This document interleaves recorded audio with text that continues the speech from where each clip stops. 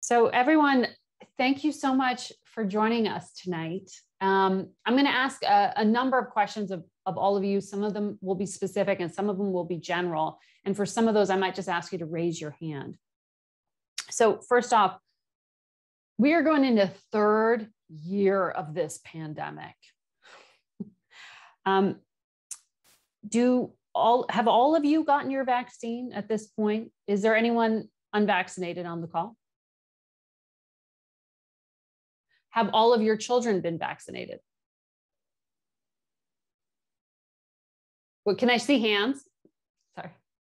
So sorry, if your children are unvaccinated, can you raise your hand? Mine too. Do you plan to vaccinate your children if they're eligible? Can you raise your hand?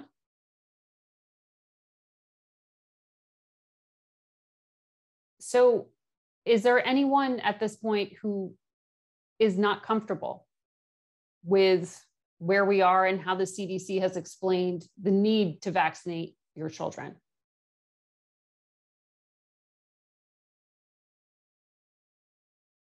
Kevin, can you explain that? It's very difficult to know what to believe when it comes out. It depends on who says it, whether it's the CDC, the executive branch, legislative. It's difficult what to believe. And it goes all the way back to, 2 years ago, midway through the election, where a lot of the politicizing occurred. And it still is occurring. So you really have to use your best judgment and decipher what you hear from one news outlet, from another and to another, and make your own assessment of what you feel might be the best decision. It's interesting the way you're describing this. Do you trust the CDC? To some extent.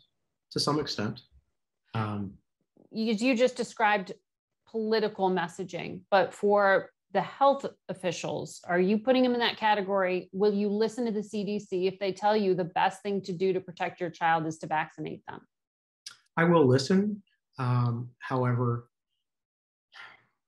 well, let's take the latest that's come out in the news recently on Pfizer recently applying for vaccine for kids 5 and under, right? If the CDC says, yes, you need to vaccinate your child, this has been approved, that's an if.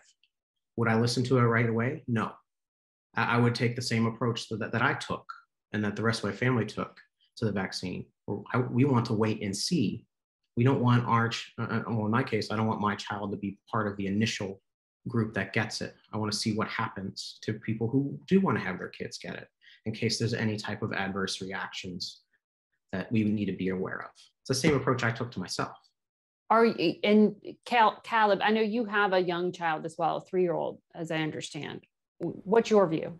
Yeah, I mean, the second that he's able to get his vaccine, we're going to get him in there.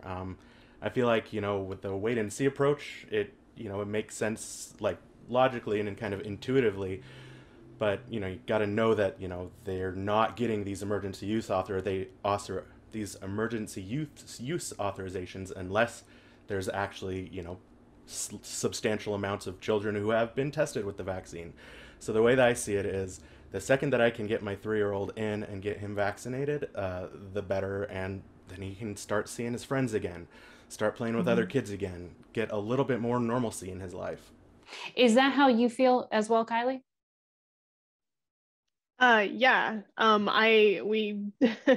Few of the daycare moms and I have made a joke about like waiting in line for like a concert, basically who's bringing the tent. But yeah, it's been tested extensively. The amounts, like they're pretty clear on the amounts of like that they're giving the kids and the difference between that and an adult dose. Marcy has already had COVID, just because, Omicron kind of hit us all. Is this your 3-year-old? Yes, this is my 3-year-old. Yeah. She's already had COVID. We all got COVID, even though we're all vaxxed and boosted, but I still want her to have that protection. I mean, and it's mostly about, at this point, a lot of it's about the long COVID risks. and like seeing, and basically kind of like the difference between the chickenpox vaccine. Like I was too young for I was too old for the chickenpox vaccine. I'd already had chickenpox, but that puts me at a greater risk for shingles as an adult. Marcy has had the chickenpox vaccine.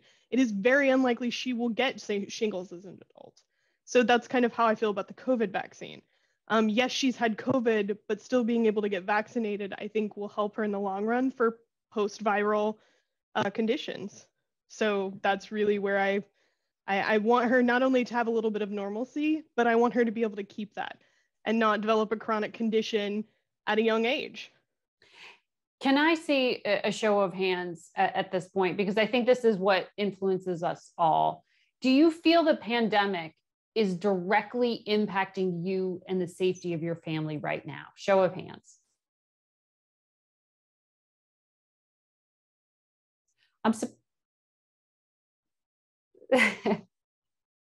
Explain that. Explain this to me. I think, is this Sydney? I think yes, Sydney. Yes, Sydney yeah. in the pink. What does this mean? You're not sure if the pandemic is impacting you and your family? I mean, it depends on how much we're out of the house. You know, so I feel like my daughter did have, going the week before the holidays, she did get COVID. She's a manager on the basketball team, and so the team they were playing against, it turned out some of the players had it, and she had it. She was vaccinated, and I feel like she was asymptomatic because she had the vaccine. So our lives did change in that moment, and we do things differently, but I don't feel the same level of unsafety that I felt at the beginning of the pandemic when there were no vaccines, when people were getting a lot more sick when they did get COVID, and they were having longer symptoms, reoccurring symptoms, even some of the mental wellness issues that have popped up. So Kevin, when you hear Sydney say that, for you, the psychological benefit, you don't see as a reason to vaccinate your children necessarily? Well, I mean, my son has had COVID. He's been through it, and it was pretty rough. Part of what I look at is, at 3 years old, you got a child that can't communicate the same way an older child can. I know what I felt like when I got the vaccine. For a 3-year-old to communicate what they really are feeling, and if there's a problem, can they actually do that? I don't think they can. That's part of the reason why we want to wait, in addition to what I've said before. So as far as the question you asked there, the psychological feeling of being a little bit more protected if my son received it, no, because we look at our lives a little bit differently. We make sure that we limit our points of exposure as best as possible. We take all the precautions we possibly can, whether we're out as a family or individually. And but at this point, we're comfortable with that. Allison, I want you to jump in here because I think you've got a pretty interesting point of view. You are actually a pediatrician. So you hear people talk to you about all of this all the time. And yet you are not vaccinating your children. Is that right?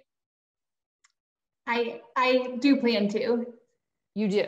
Yeah, absolutely. Why haven't you vaccinated your children yet? If you're a pediatrician, is there, how do you justify that in your mind? Well, my 7-year-old is the only one that would qualify at this point.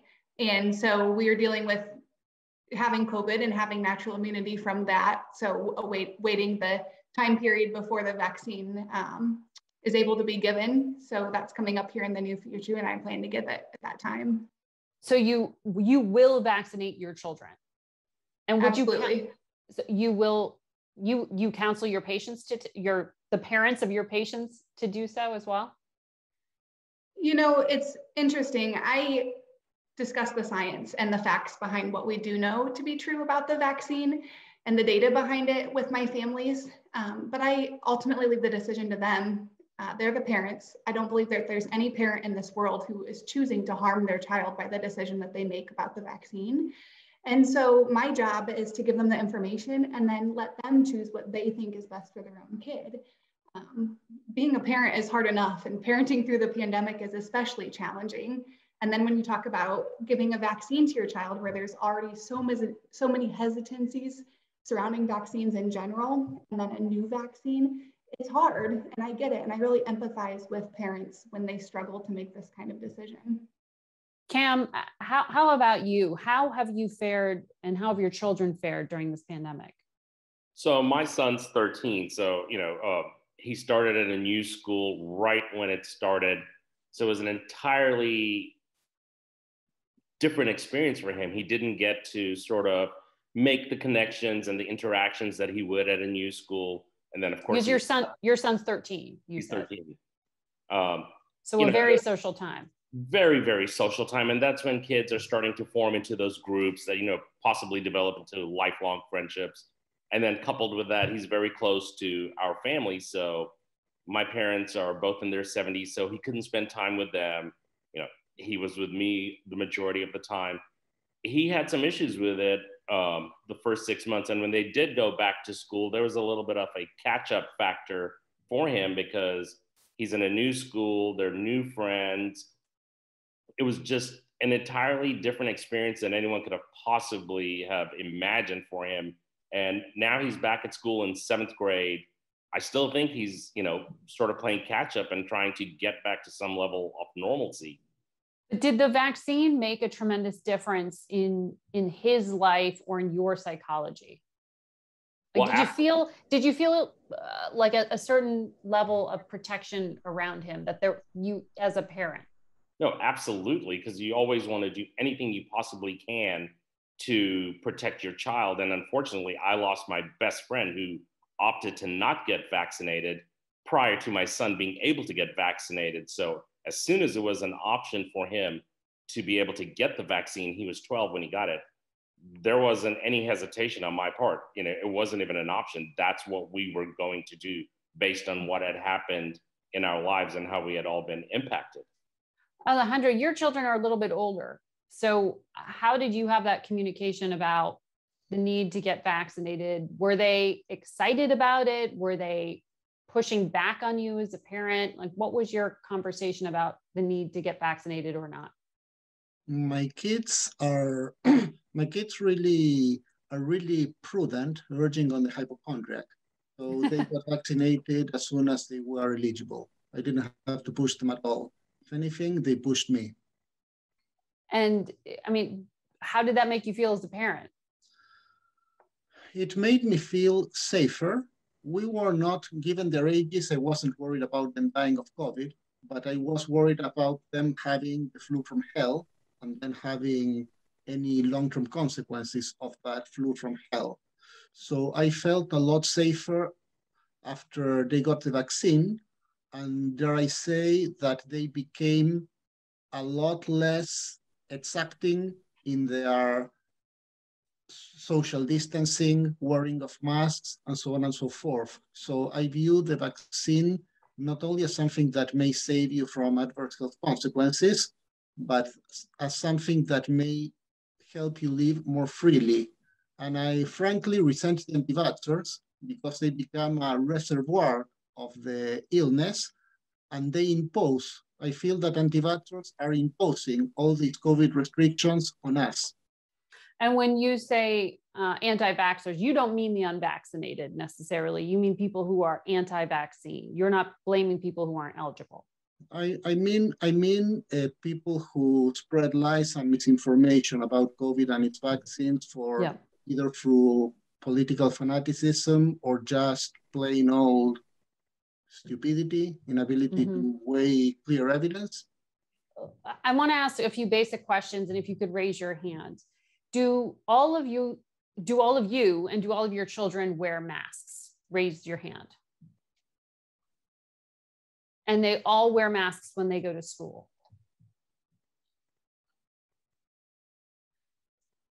Do any of you hope that they get to take off that mask soon, or is it just normal now? Alejandro, and you, Sydney. Yes. I Go ahead. At my middle child is going to college, and at colleges they really have a nasty mental health crisis. It's not made up, and the COVID restrictions have a lot to do with that. So that's not masking necessarily. That's not everything. Yes, it's masking, the social distancing, the asking for the having to get tested twice a week, and so on and so forth. It's really taxing, and it's really affecting their social lives. It's driving some of them pretty crazy, I guess. At one point, we'll have to see how these restrictions impact things like the suicide rate. Sydney, what were you thinking when I asked that question? I'm hoping that someday they can, as soon as possible, take the masks off. They are very active, particularly my son, who plays sports for school. He's got to play sports with the mask, and it's not comfortable. Even just watching them play makes me uncomfortable. And then socially, not being able to have that ability to read emotions and to communicate emotions with your face. I just worry, not just for my kids, but for, the younger generations, that they're already losing some of that in terms of being able to read emotions because of video games. Everything needs to be exaggerated anyway. And I think that wearing masks on top of that, they're not able to learn a bit of socialization at a really critical stage. And will they be able to go back to that or not? I don't know, and we'll have to see. But it's something that I do worry about. And I'd like them to be able to just use their faces and experiences other people's faces to their, full beauty and everything. I have very young children, and I know, Kevin, teaching your child to wear a mask at first can be pretty challenging. I understand you had a hard time, Kevin, with your toddler and getting him to wear a mask. Yeah, we decided over the holidays, instead of to quarantine for a couple of weeks, we did it for 5 weeks. And during that 5-week period, we were trying to get him used to wearing a mask, or just try it around the house like his mom and I were. And no, it did not happen. But first day that he went back to school, I asked his teachers, how well did he do with the mask? They said, no problem. He wore it the whole day. It's almost like he's in that environment. He sees other kids doing it, so he does it as well. So that all that trying that we did at home was almost for nothing. But peer pressure is real, even when you're a toddler. Apparently. I know. Isn't that incredible? And Allison, you must see that as a doctor as well. Are you concerned about development with young children, given all the restrictions we're living under? Do you think that's a valid worry from parents? I do, especially for our teenage children. I mean, they're at such an age where mental health issues are emerging and prominent as it is, and then you put the pandemic on top of it and feeling the isolation from a quarantine or from virtual learning or whatever it is, even just wearing masks like Sydney was talking about and not being able to see people's expressions and their faces, or being isolated from their sports teams, whatever it is, we know, we have the data behind it, that it's really affecting our teenagers. As far as the little ones go, I am not quite so concerned, because these little ones are so resilient. And, I think the ones who have some maybe speech delay, where they can't see the mouths, we've come up with such creative ways to get around the mask issue that as we go further along into this, we're developing more and more things that are helping us to adapt to this new normal. So I think it's less of a concern than the big kids, but yeah, I think it's definitely an issue. I see it in my own daughter she's in 1st grade, and in kindergarten, she was wearing a mask all year and it wasn't an issue. And at the beginning of this year, they didn't have them wearing masks, and she was thrilled, of course. And then with the upsurge and the new variant, they had them return to masks, and she just cried. And it was so interesting to me because I didn't hear a complaint for an entire year from her. And then when we allowed them to go without for a period of time and had to return to it, she was devastated. So it really brought it kind of in more perspective to me that, I mean, this is hard for them. It affects them so much more than we realize sometimes. A question to all of you. When you hear the term children are resilient, Allison just mentioned it. We've heard that term a lot. When you hear the term children are resilient, do you think that's a positive way of characterizing things, or does it anger you a little bit? Show of hands if it angers you first. No. So when you hear children are resilient, all of you think that's a good thing. When all of you heard the, oh, sorry, a little bit of a delay there. Kylie, you're saying no. It's not that I don't think children are resilient. I just think sometimes there's such a focus on them being resilient and having grit that they don't get a chance to like actually feel their emotions because they're too busy shoving them down to show grit and resilience. And I mean, I don't think it's as much a problem with like the 3-year-old set. I mean, they're all emotion all the time right now, and they just don't know how to they don't know how to handle that yet. So they don't know how to push it down. But when you start getting into elementary school age, I think we've kind of overcorrected on some things and like, you know, focusing on, they got to show this mysterious grit. And I feel like if I had to do that in the first grade, I probably would have had a harder time. I mean, I did not need more assistance pushing my emotions to the side in order to do things. I probably should have felt those a little bit more. So I think it's not that I don't think that children are resilient or that we shouldn't, you know, because they are. They're very young. The very young, they don't have a lot of memories, but they do have, there are subconscious things that stick with them. With the mask thing, I can totally see why a first grader would be upset, because you finally gave them a privilege back and now you're yanking it away. It's one of the most frustrating things about youngkin playing games with mask wearing, because that's what it does. Like, you tell a kid, okay, now you don't have to, and then you turn around, but you have to, and now you don't have to, and you have to. And I mean, Alexandria City Public Schools have kept masking in place the whole time. Like, they've never pulled it back. So I don't think you're seeing kids fight it because they haven't pulled it back yet. They haven't granted, you know, they haven't like put that privilege in place. So I think we, especially now, I think we're all going to need to realize that our kids aren't going to, they're going to be slightly lacking in resilience after this. Like, they're resilient, but they might be slightly lacking in they're feeling, they're going to need to feel their feelings, and we're going to need to give them the grace to do so. And I think that's probably going to be the struggle going forward. That's a really, I think, important observation. Cam, what's your feeling on this? Well, I mean, I agree that children are resilient, but I think the thing that is happening here, and not just unique to children, my nephew, for example, missed his senior year at Georgetown. So we have a generation of youth, you know, that are missing opportunities and experiences that they're never going to be able to have again.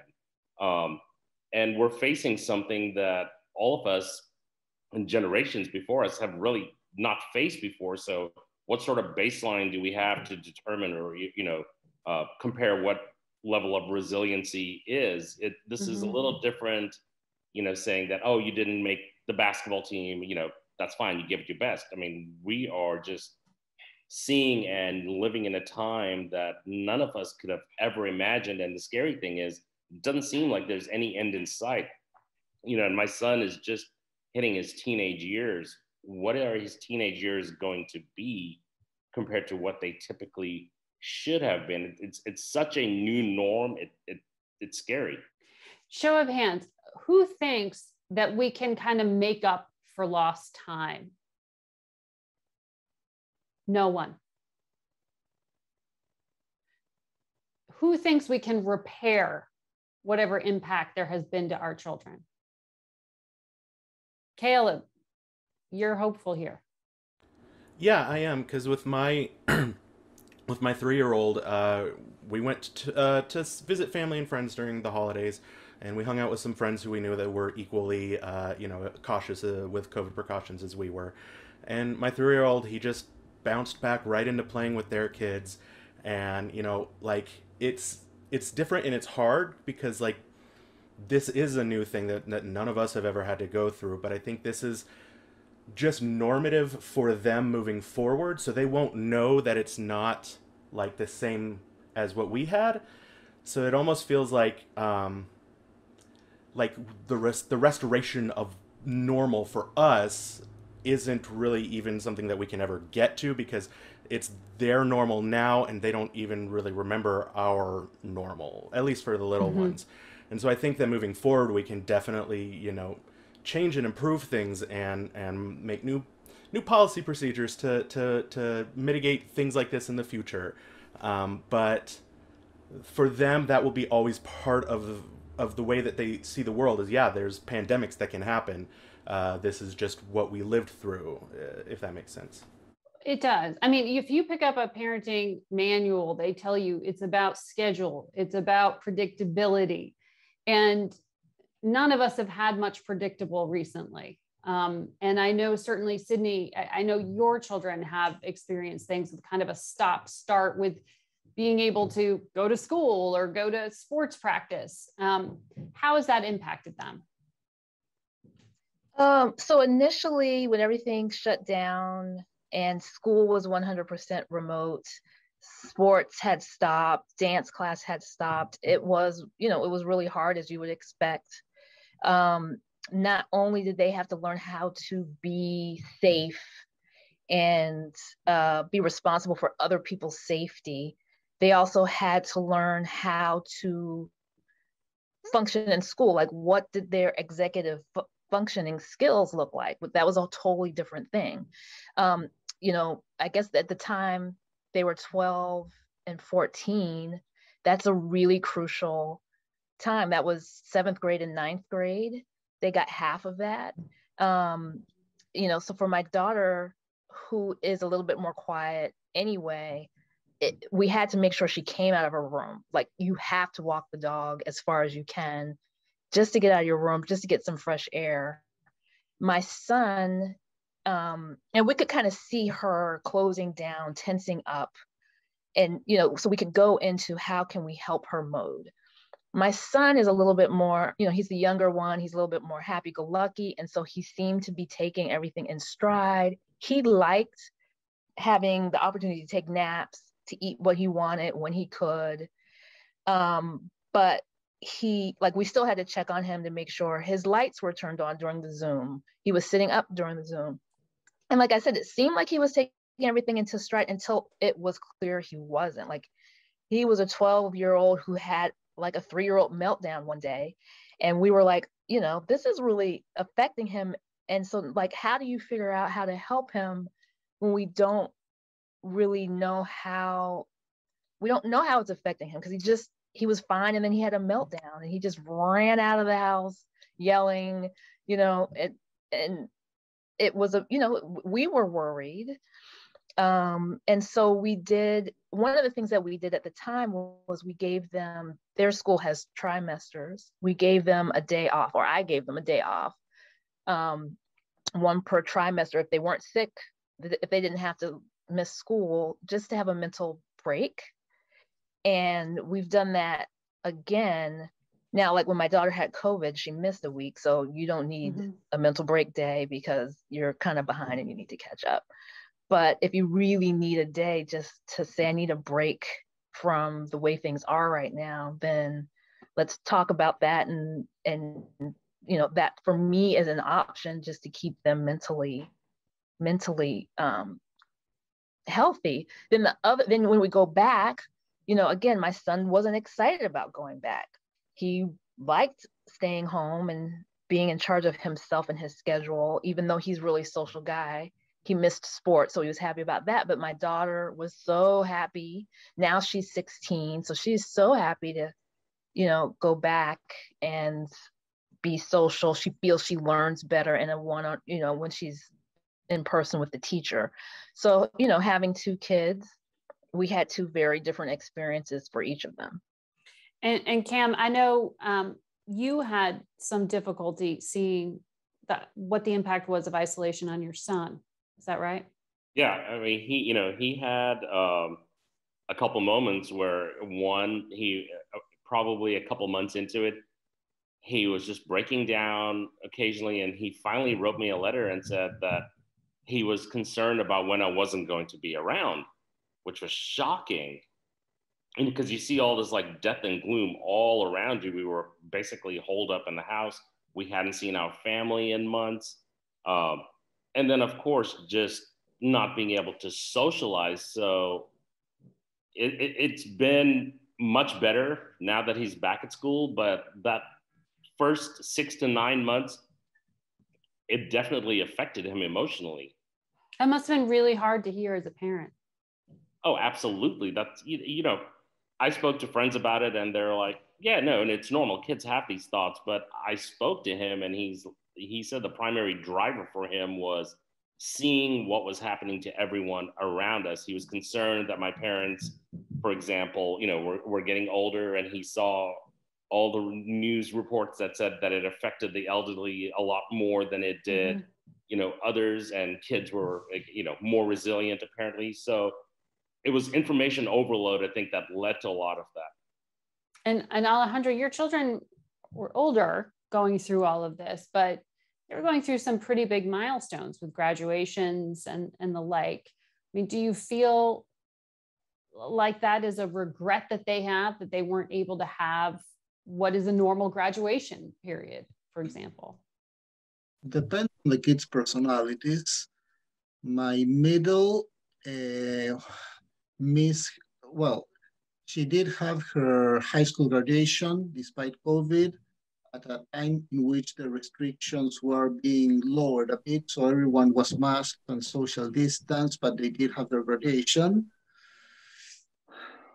It depends on the personality of the kids, really.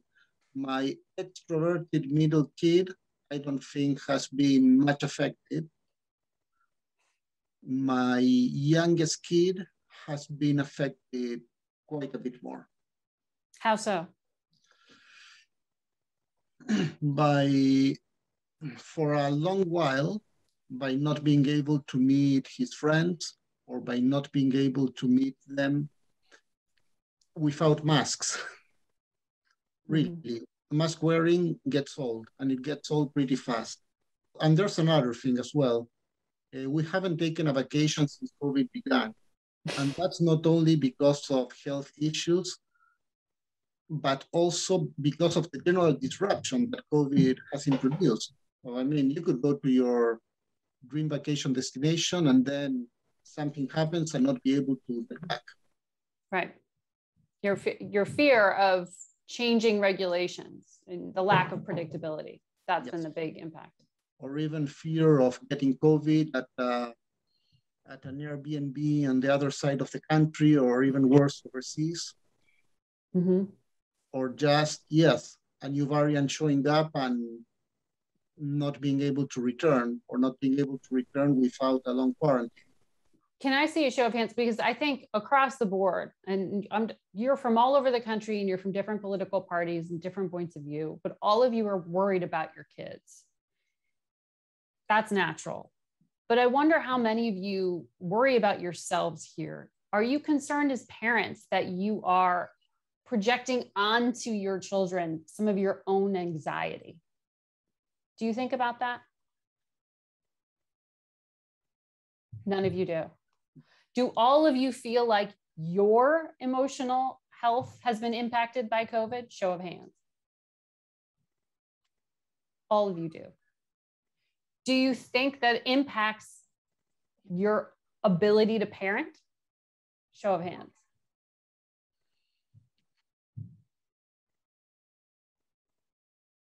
do all of you, it's interesting because for some people, the vaccine is the gateway to normal. But from what I'm hearing from all of you is, and those of you who have children who are vaccinated, it is like this normal isn't very comfortable for anyone. Absence of restrictions is the gateway to normal. The absence of restrictions. Yeah, it was before Omicron too. Because I got vaxxed and boosted and we were starting to do things and kind of see, even though she hadn't been vaccinated yet, we have a really good bubble. Everybody has been vaxxed and boosted, you know, and that's the thing that the CDC kept saying, that's how you protect your child, is you make sure everybody around them is vaxxed and boosted, because neither of my kids' grandmothers will get vaccinated. So they haven't seen her since she was a year old. So she's been 2 years. That's their own problem, but you know, so they haven't seen her. But that's not an easy choice for you as a parent. It isn't. It was a hard conversation to have with my own mother, I must say. But the so we, you know, we've done the protective thing, and then there came Omicron, and it didn't seem to matter that we were vaccinated and boosted. It was coming for you anyway. And so now that's part of the paranoia almost right now. Yes, I'm going to get Marcy vaccinated as soon as possible, but now I don't think of the vaccine as the way out anymore. So that's why the White House's "let's get everybody vaccinated" has been so frustrating, because A, I can't get her vaccinated. She didn't qualify yet. And B, I was vaccinated and boosted and I still got COVID. And so now I have to worry about health problems that I may not have had until I was in my 60s. So that's it. Omicron has kind of changed my view of whether the vaccination is the key to getting out of all of this. Everyone has to combine it with the other precautions to, again, like they were saying at the very beginning, flatten the curve. And that's the most frustrating part of like the anti-vaxxer, you know, people who refuse to get vaccinated, you know, that kind of thing. Like that's the most frustrating part. So when you heard the White House, the Biden administration say this is a pandemic of the unvaccinated, you didn't hear anti-vaxxer. You heard that as a reference to your own child. You heard that as a warning to the health of your own child. When that statement was released, I actually had a slight breakdown.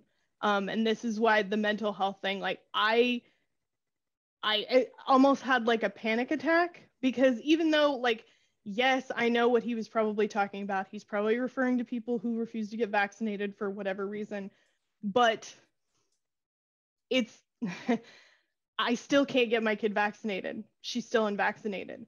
So that still means something to me when somebody is saying, well, I guess if they're unvaccinated, then they're just going to die.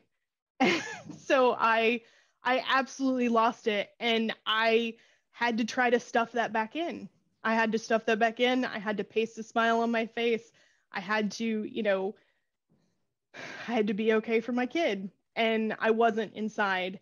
And I'm a bit bitter about that when it comes to as far, and I voted for Biden. I wanted Elizabeth Warren, but he was a candidate. I voted for him, and this is what we've gotten. So that's made it a little hard. Mm-hmm. Kevin, when you heard that statement, how did you feel?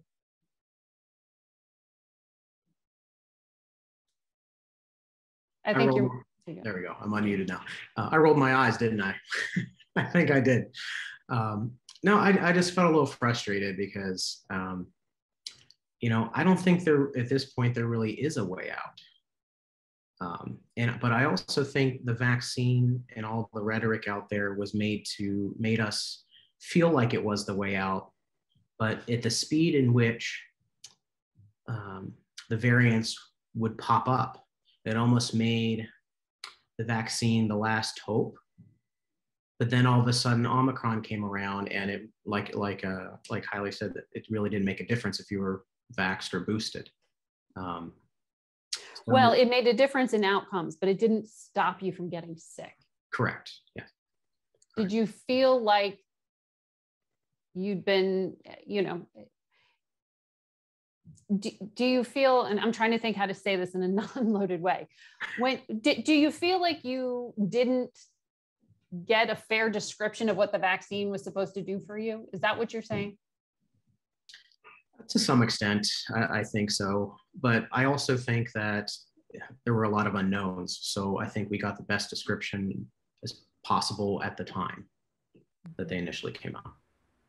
But I feel like all of the marketing around the vaccine releases was just completely mishandled. We were sold, that vaccines were going to solve everything as soon as we got them. And that's just never how vaccines have worked. Like you can get the flu after you get a flu shot. You can get chickenpox after you get the chickenpox shot. And I think that we forgot that, even if we get herd immunity through vaccination, people can still get it.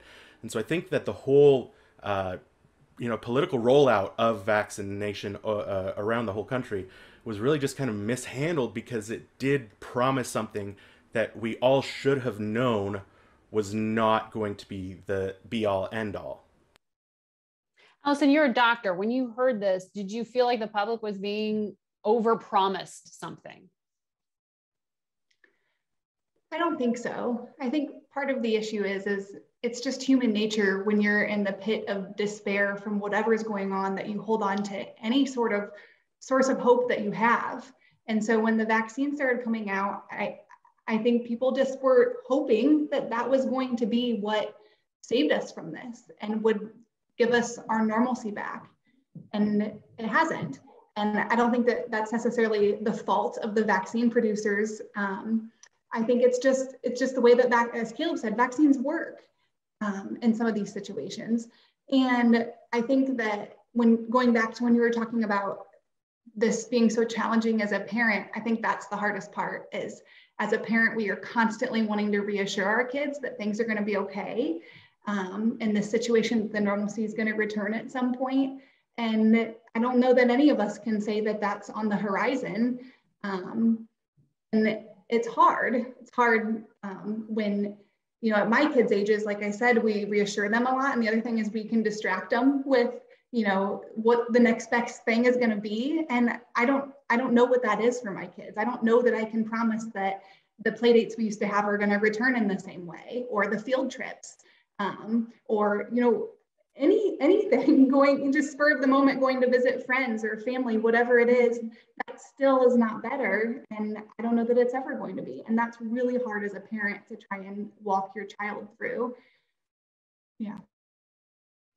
And also it's hard to figure out, we're learning how to parent in that new situation. Like all of the models that we had, we're looking at colleges now. We can't go visit necessarily. So how do you make a determination? Tests, our tests, SAT tests and college admission tests are test optional. That sounds lovely. It sounds like you don't have to admit, you don't have to take the test, or you don't have to have good scores, or if you don't have good scores, you don't need to show them, but then you need to have good grades. Okay, fine. But if you were so depressed that you couldn't show up for class and now you don't have the good grades, and then they're looking at other things like service, but how do you figure out how to do service when you can't be around people? So it's, just building on what Allison said, it's learning how to parent afresh, anew. Not that we expected it to be the same as when we were young. We know times change and they're changing faster and faster, but there is no blueprint. Everybody's trying to figure it out. And not just the parents, but the institutions are trying to figure it out, the schools are trying to figure it out, the jobs are trying to figure it out, the colleges are trying to figure it out. Nobody knows. And so, you do the best you can and you hope that it will work out in the end. You just don't know. There's so much that all of you have laid out here, and it's kind of hard to put a label on any part of it, but how many of you feel angry? How many of you feel depressed?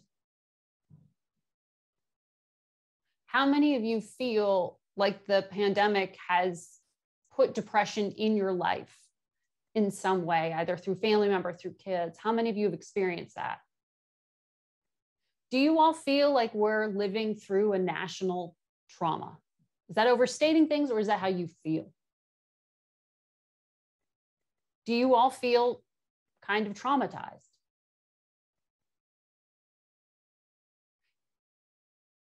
Kevin, you're giving me a little of this. What is this? No, I was just thinking about the question because every day is a challenge, right?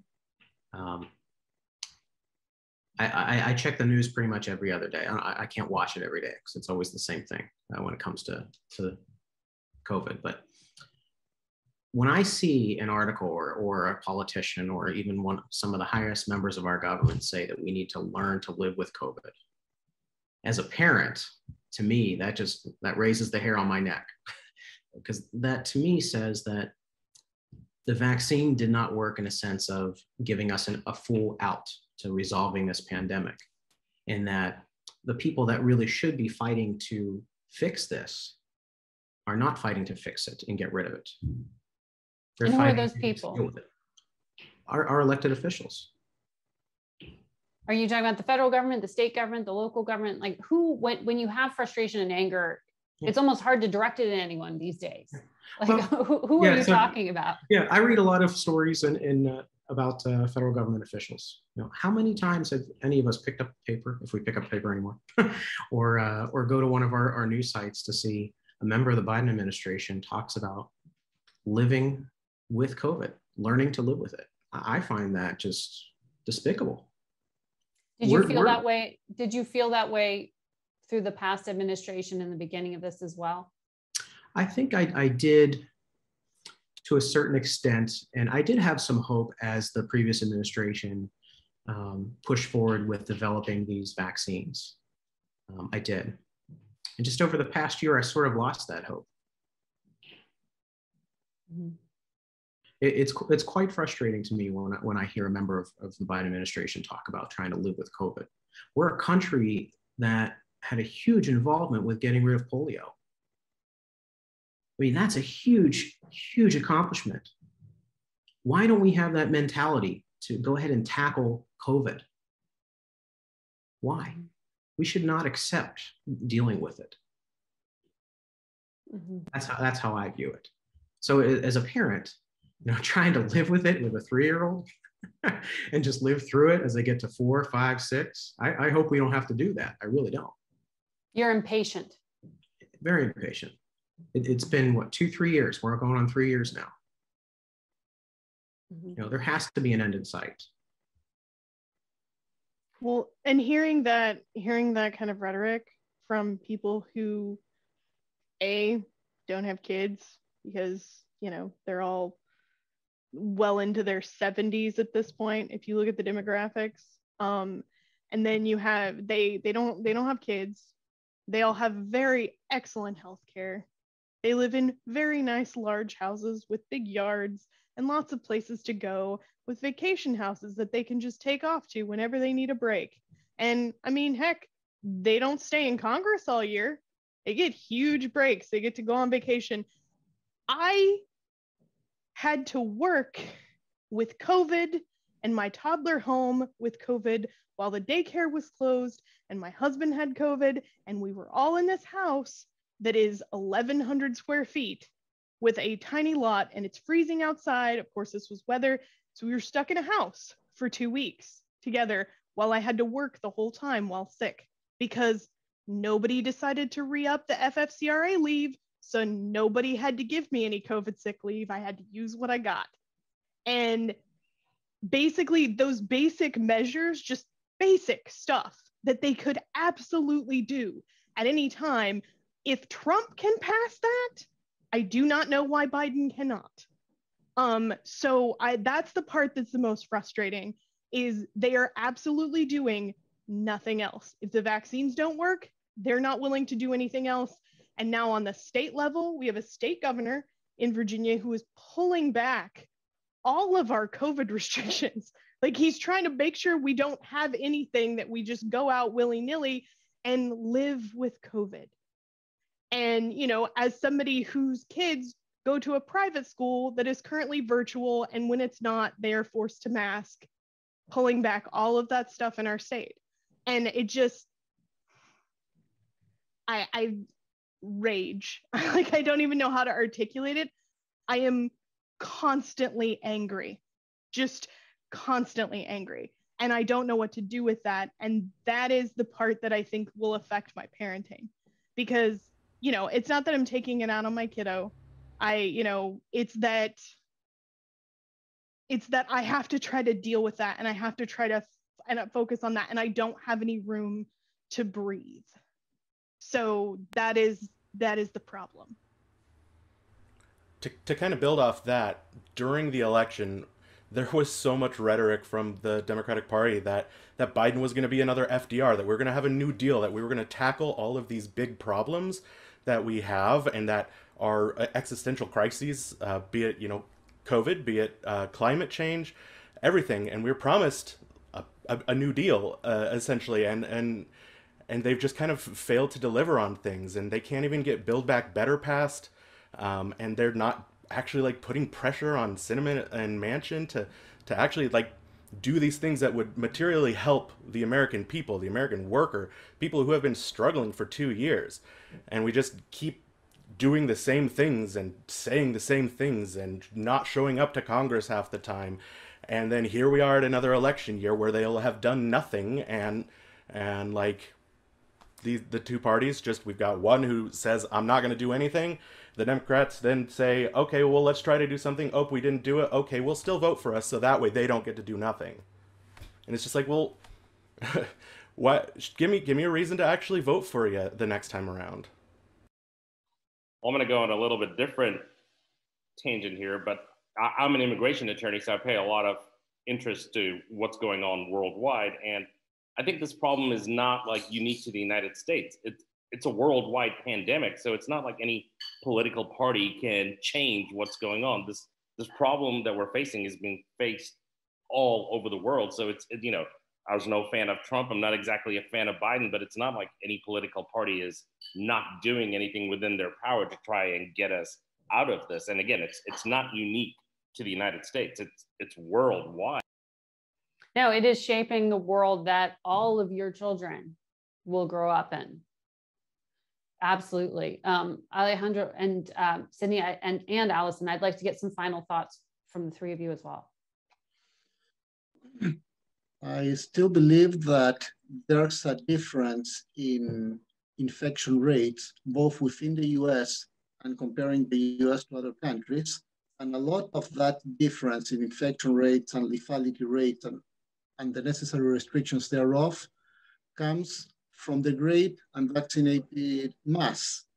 And the fact that we have such a high percentage, such an abnormally high percentage of unvaccinated people, it's because one political party has been outright spreading lies about the effectiveness of vaccines. Yes, there are some people who got COVID because even though they were vaccinated, but the rate at which they get COVID is like 10 times less. The severity of the COVID symptoms is a lot lower as well. So that, well, I hate living with restrictions. I hate wearing a mask. I hate that my parents in their 80s cannot come visit. And I have to thank some people for that. Sydney and Allison? I'll say for me, just in terms of parenting, it's been important to also really exploit the good things and the positive things, whether they're related to COVID or not. So, with COVID, we learned to cook new recipes together. And so my kids can cook meals that they couldn't cook before. My son taught me how to shoot basketball and not be embarrassed because I'm missing or my form is funny. My daughter and I went on really long walks and we started exploring all the nature paths that are in the area. And so we, that's something we continue to do. And we all got a lot fitter and ate better because we had time to concentrate on that. So we try that's the only way through for us. Is there's so much stress, there's so much to be depressed about, but we really got to take the good things, exploit them, and hold on to them to the best we can. Again, I have a 16-year-old daughter. She's not hanging out at parties. That's one stressor I don't have. It might not be great for her social development, but right now, we don't have to worry about her. Who is she out with and what is she doing? That's a good way for you to think about it as a parent. Allison, some final thoughts from you. Yeah, I think, even if the thought is we just have to learn to live with COVID because we don't know how the world's going to look in the future, I think it's still important to understand that we can grieve what's been lost through this process. And when you talk about depression and anger and frustration, for us personally, for me, just the day-to-day stuff has been difficult. Like I'm a big hugger, so not knowing when I'm allowed to hug someone or not, and what their personal feelings are going to be if I get in their space, or are they vaccinated or not. When it comes to my patients, it's so difficult with these little ones to wear masks. And one of the great joys of my job was to be able to share in the giggles and the smiles on these kids' faces, and to not have that anymore, or for it to not be reciprocated because I have my mask on, it's sad, and it's hard for me to think that that's going to be our normal for forever. And if it is, so be it. That doesn't mean that I can't be really sad about not being able to share my smile or my hugs with my patients. Mm-hmm. Well, I want to thank all of you for your time tonight. You're an extraordinary group, and I feel like we all needed to kind of have this conversation, frankly. It's been a really tough year, 2 years, going on 3 years. So thank you all for sharing the stories of your families. I appreciate that.